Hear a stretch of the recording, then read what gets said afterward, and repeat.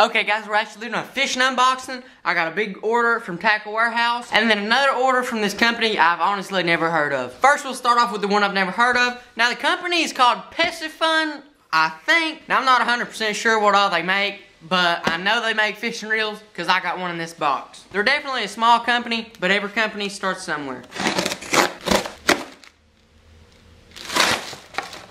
So yes, inside of this box, they gave me this box, but anyways, here it is. I'm just going to give you a little hint. It's a spinning reel. Here we go. Oh dang it, a flap. Alright, there's the handle. Gotta have a handle. And then, yeah, here we go. This is the Honor model. Now I reel my spinning reels left-handed, so I'm going to put my reel, on the left-hand side. Boom, there we go. It's a good spinning reel. It's definitely pretty, I'll tell you that. Now this reel here, this actually has 10 plus 1 bearings, which if you can do simple math, that means 11 bearings. And that's actually super good for the price point. I'm not exactly sure what the price is on it, but it should be the first link in the description. Now we'll go ahead and open the rod that I bought to go on that reel. Here we go. Good enough. Got him. Here we go. Now this here is a Dobbins Fury.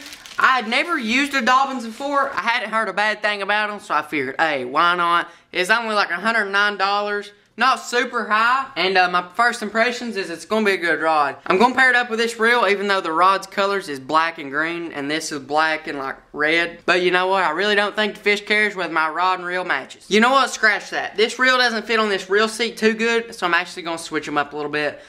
These two are not going together. Now we'll dive right into the big TW order. First thing I'm gonna pull out, the standard Tackle Warehouse t-shirt. Then a 3700 Plano box for, stuff. Now let's go into my DT6s, boys. I got 4 of them again. 2 of them in this color, 2 of them in this a little bit more chartreusey type color. DT6s, I honestly can't get enough of them. They catch bass almost everywhere I go. Here, I got this 8-strand braid. This is 30 pound. Gonna spool this up for top water and for swim jigs and swim baits and grass and, just mainly grassy stuff and top water. Then I also got this 12-pound line for my cranking setups and my dad's cranking setup that I've not spooled up yet. I got these 2 big old 6XDs. I'm definitely going to be using these out at Barkley. And then I got the basic rod sleeves. I really like rod sleeves because you can get cool colors like that. Instead of just getting plain Jane colors, instead of just getting plain green, I actually got this green and black webbing. Which isn't much, but I don't know, I just like cool colors like that. But anyways guys, sorry for the short unboxing.